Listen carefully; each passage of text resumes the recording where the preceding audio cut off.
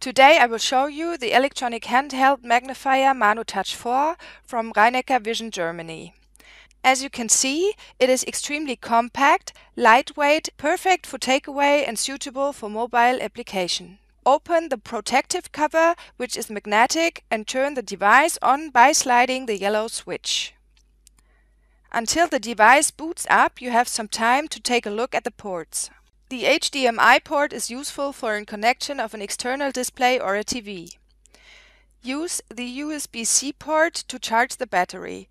The port is easy to find due to a touchable mark. The USB 2 port is being used for potential updates. The screen diagonal is approx 3.54 inch. The magnification is up to 20 times. The MANO Touch 4 consists of a touch display with virtual buttons. If they are tapped, you will receive a tactile feedback by vibration. The virtual buttons become visible by tapping the left or the right side of the display. 4 different buttons become virtual on the screen.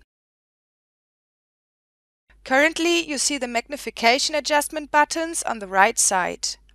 On the top left corner, you see the button to change the semi-colors through. With the button below, you take pictures. The device is also equipped with a feature that makes it possible to take pictures from a distance, for example of timetables or price tags. To enter the menu, tap and hold the semi-color button. To enter the picture gallery, tap and hold the picture button. In total, 100 pictures can be saved. It is possible to adjust the intensity of the vibration individually, like almost everything else. As an example, I show you to change the size and shape of the 4 virtual buttons from small and round to big and angular. Tap the menu button, choose the relevant item, and select the favored option. Your individual adjustment is completed yet. The menu allows the individual setting and configuration of the MANO Touch 4. Generally, you will only have to do this once, as your settings will be saved. When the protective cover gets closed, the device is put on standby. After 5 minutes, the device turns off completely. To restart the device, you need to use the yellow sliding switch again. The battery life is about 3 hours. In addition, there is an induction charger available that allows charging without plugging in.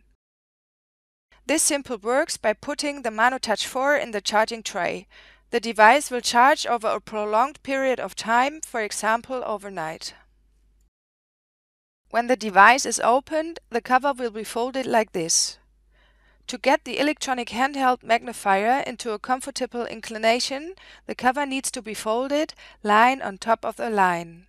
That means the line on the cover needs to be brought to the top of the line on the back side of the device. It will be placed like this on top of the reading material and can be used ergonomically.